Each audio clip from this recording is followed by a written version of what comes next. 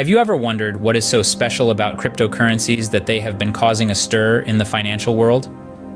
Well, you're not alone. Today, we delve into the intriguing world of cryptocurrencies and attempt to demystify this complex yet fascinating topic. Imagine a world where you could transfer money instantly to anyone, anywhere in the world, without the need for a bank or a middleman. That's the promise of cryptocurrencies. They're digital or virtual currencies that use cryptography for security.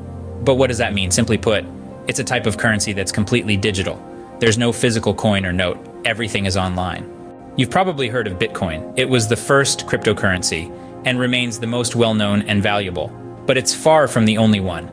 There are thousands of different cryptocurrencies, including Ethereum, Ripple, and Litecoin, each with its own unique features and uses. Cryptocurrencies work using a technology called blockchain. Imagine a ledger or a spreadsheet that's duplicated thousands of times across a network of computers. This network is designed to regularly update this spreadsheet, and that's essentially what a blockchain is. It's a type of distributed ledger that records all transactions across many computers so that the record can't be altered retroactively without the alteration of all subsequent blocks. Now let's talk about the value of cryptocurrencies. Just like with any currency, the value of a cryptocurrency is based on supply and demand. If more people want to buy a cryptocurrency than sell it, the price goes up. If more people want to sell a cryptocurrency than buy it, the price goes down. But why are cryptocurrencies so popular? For one, they offer the promise of lower transaction fees than traditional online payment mechanisms.